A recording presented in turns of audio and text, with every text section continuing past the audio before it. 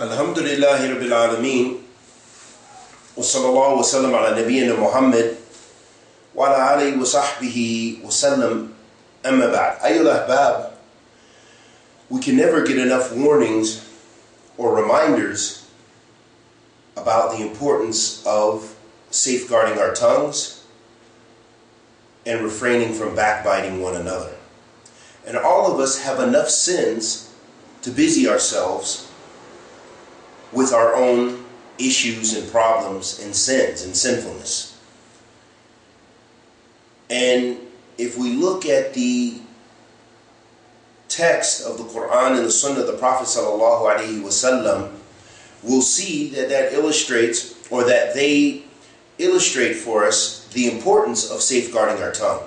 And that this is also from one of the manners in our that we were discussing regarding Akhlaq, regarding righteous manners and righteous mannerisms. That to refrain and restrain one's tongue and refrain from lying about people and searching out other people's faults and cursing people and backbiting them, spreading rumors about them so that way it circulates around the community. That these are from the characteristics or akhlaq madhmuma or akhlaq sayya, meaning bad and evil manners, manners that are unbefitting of the Muslim. And Imam Bukhari rahimahullah ta'ala said in his book Adab al-Mufrad, he entitled a whole chapter to this, and he called it Babul Ghaibati wa Qawlil Azza wa Jal wa la yaghtab ba'dukum ba'da. Imam Bukhari rahimahullah ta'ala entitled a chapter in Adab al-Mufrad. He called it the chapter of ghiba. Ghiba meaning backbiting. And the statement of Allah the Almighty, in which He said, وَلَا يَغْتَبْ بَعْضُكُمْ بَعْضًا, where Allah subhanahu wa ta'ala says in Surah Al-Hujurat that do not backbite one another. Then Imam Bukhari brought the hadith, which you'll find in Bukhari and Muslim, and this is another length or another narration of the same hadith, which is well known, but this is just has a little bit of different alfaz, or some parts of the hadith, some of the statements differ slightly with the other narrations which are mashhur. قال حدثنا محمد بن يوسف قال حدثنا نضر قال حدثنا أبو عوام عبد العزيز بن ربيع الباهلي قال حدثنا أبو زبير محمد عن جابر بن عبد الله قال كنا مع رسول الله صلى الله عليه وسلم فأتى على قبرين يعذب صاحبهما فقال إنهما ليعذبان في كبير وبلى أما أحدهما فكان يغتاب الناس وما الآخر فكان لا يتأذى من البول فدعا بجريدة رطبة أو بجريدتين فكسرهما ثم أمر بكل كسرة فغرست على قبر فقال رسول الله صلى الله عليه وسلم أما إنه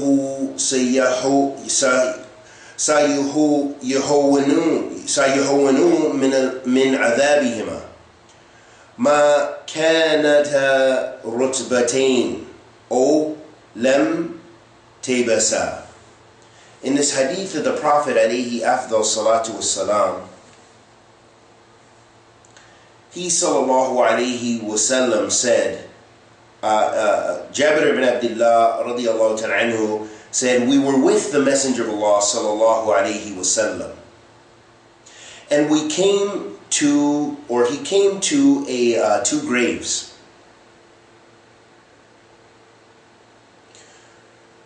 And that the people inside of them were being punished in the graves. And this was known by the Prophet ﷺ, and this was some umur al-ghaybiyah, some of the knowledge of the unseen that Allah gave the Prophet ﷺ. The only way the Prophet ﷺ had this miracle or had this knowledge, which would not have been known to the other people, was only because Allah Azza wa Jal gave him ﷺ this bit of knowledge of the unseen. So Jabir ibn Abdullah radiallahu ta'ala anhu said, we were with the Messenger of Allah sallallahu alayhi wasallam, and we came to two graves in which the people were being punished inside. And then he said, verily they are being punished for something which is not considered great, meaning not considered great for them. They didn't take it, they took it lightly. Most of us take it lightly. And rather, as for one of them, he used to backbite the people. And as for the other one, then he used to not protect himself when he urinated, meaning to make istinja or protect his clothing or what have you. Then the Prophet ﷺ, he called for like a dry branch, or a branch, a wet branch, or it was two wet branches, as the narrator said. So the narrator was not sure if it was one or two in his recollection, and he broke them in half, or he broke it in half. Then he commanded that each piece be planted on a grave, or be put on a grave. And then the Messenger of Allah sallallahu alaihi wasallam said, verily, their punishments will be lightened, or I hope that their punishments will be lightened as long as these branches remain wet. In this hadith of the Messenger of Allah sallallahu alaihi wasallam, we see the importance of avoiding that akhlaq madhmuma that we mentioned, the seriousness and the bad manner from amongst the bad mannerisms, such as backbiting and slander. And that by backbiting and slandering, ayyuhal ahbab, those are one of the sins and characteristics. They're one of the major sins and characteristics because they're mentioned with a punishment. And that's one way you know if a sin is major or not. One of the indications is if it's mentioned in the Sharia with a punishment. So the Prophet ﷺ said, إِنَّهُمْ لِيُعَذِّبَانِ وَمَا يُعَذِّبَانِ فِي كَبِيرٍ أَمَّا أَحَدُهُمَا فَكَانَ لَا يَسْتَتِرُ مِنَ الْبَوْلِ وَأَمَّا الْآخَرُ فَكَانَ يَمْشِي بِالنَّمِيمَةِ. In another narration of the same hadith, it was mentioned that he mentioned namima. And because they were being punished in the grave, it shows that these sins are great, and that the jaza, or the reward for these kind of sins, is punishment in the grave. And you only get punishment in the grave not for something light. It's for something that you've done major. It's a big sin to warrant being punished in the grave. وَعِيَاذًا بِاللَّهِ مِنْ ذَلِكَ. May Allah protect us from that, and may Allah help us to safeguard our tongues. So ayyuhal ahbab, we want to do our best to avoid that characteristic of slandering people and backbiting people, following people's faults, being suspicious of people. There's a time and a place for those people who are ahlan for that, who have the knowledge and the fiqh of the deen and the wara', and they have taqwa and they fear Allah subhanahu wa ta'ala, for them to look in a manner, for example, if someone has innovated in the religion, and when it is necessary to refute someone and maybe look at some of their statements, to collect their statements and so forth, in order to warn the community against the harm of that individual. That's not for everyone. So we have to be very cautious about being suspicious of one another, being suspicious of our brothers and sisters, being suspicious of anyone in that sense, to where it leads us to fall into sin, and especially these major sins, which are punishable. There are sins that will be, the person who does this and engages in this sin will be punished in the grave. So we have to strive our best to avoid that. And Allah subhanahu wa ta'ala has warned us against it, and the Prophet alayhi salatu wasalam has warned us against it, letting us know that lying, slander, cursing people,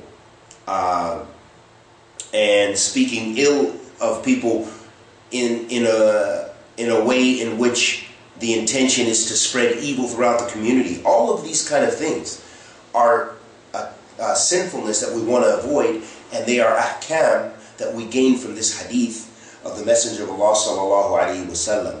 And we ask Allah the Almighty to accept our good and forgive our evil and protect us from evil akhlaq.